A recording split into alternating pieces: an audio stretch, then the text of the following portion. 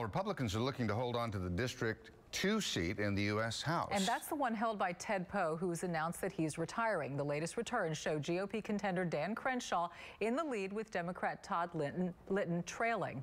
Let's go to Channel 2's Jonathan Martinez. He's live with reaction at the Crenshaw watch party in the Galleria area. Jonathan?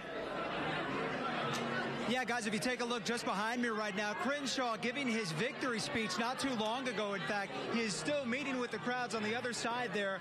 He gave his victory speech about 15 minutes long. He said that Litton called him not too long ago.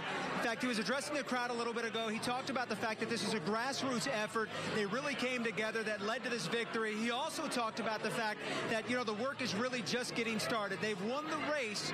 As far as he's concerned, it has been called, but now the work begins. Take a listen to what he said earlier.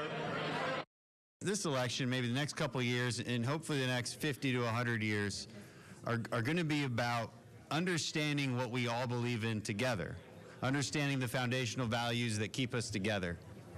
And that used to be comedy. It used to be sports. Let's separate politics from these things. Let's enjoy life together as Americans. Man, that's what I'd like to get back to.